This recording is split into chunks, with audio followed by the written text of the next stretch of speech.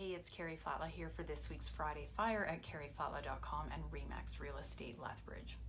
How much does online marketing matter in the success of selling your house in Lethbridge? Well, it matters a whole lot. And if you don't have maximum exposure to the most number of buyers, then you can't ever know that you got the best result when you sell your home, if you sold your home.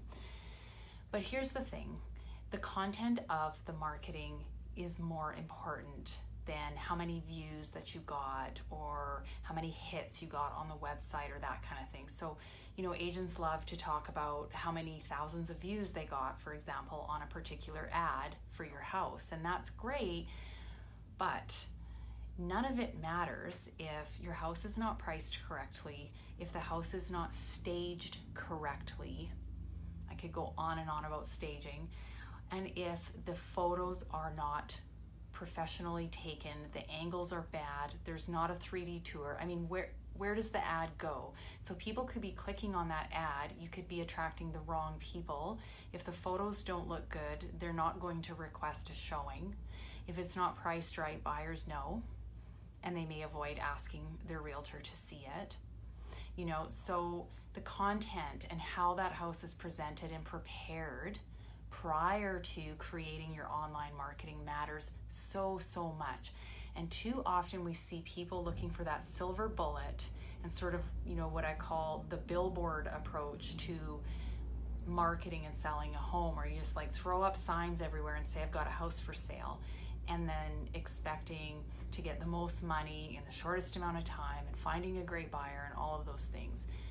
But the house itself, the product itself, has to be positioned very strategically to begin with, and then you go to the online marketing process. So again, pricing the home, positioning it correctly within the market, who is your best buyer, talking to that buyer. So that's even in how you're describing the house, how you're staging the house, how you're presenting the home to the market, and then how does the house look? How do the photos look? If you have bad photos, you're going to discourage showings right off the bat. So you get 10,000 hits on that ad, but if the house isn't compelling to the right buyer, it doesn't matter. So online marketing is an absolute must.